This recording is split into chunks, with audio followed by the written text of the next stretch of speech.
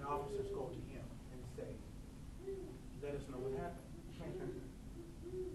And the way he's treated, if he doesn't want to say anything, he's made out to be an accessory to whatever he has seen.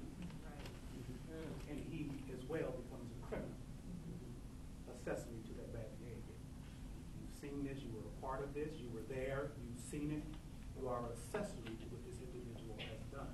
So what I'm saying is the conflict of interest, being that people in the community understand this, it is hard to convey a face of righteousness, a face of justice, if individuals out there realize that this is going on every day. That's part of it. Yeah, and I think you're right. So, but I think in some ways the question gets to the heart of what does reform eventually look like? And you started by mentioning, Andre, about sort of the kind of command structure of the police force, which is true.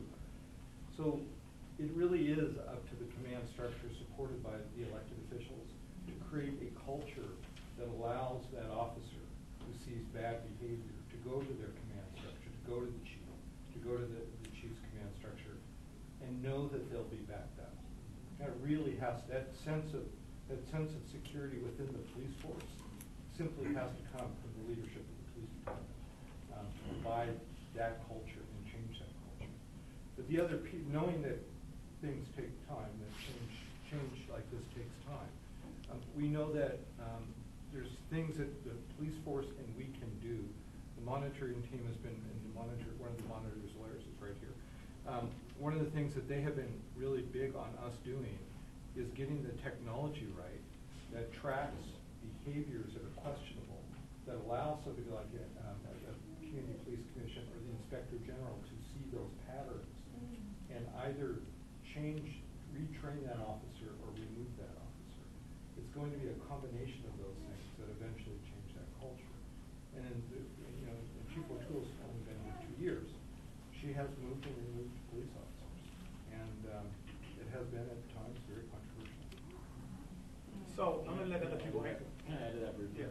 Just to touch on a concrete point here in our city, currently SPD officers are required under the rules to report perceived policy, anything that could be a policy violation, to the Office of Professional Accountability.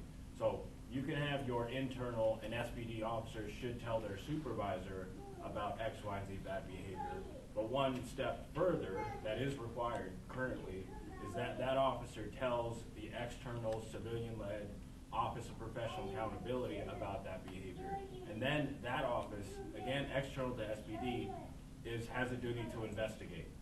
And after that investigation, the results are reported. So that an officer knows that they're not only accountable to their own chain of command, they're accountable to an external civilian-led body. And I would add that police officers do file complaints against each other at OPA. So I'm going to get there. Let me say one more thing, and I'll get to the I believe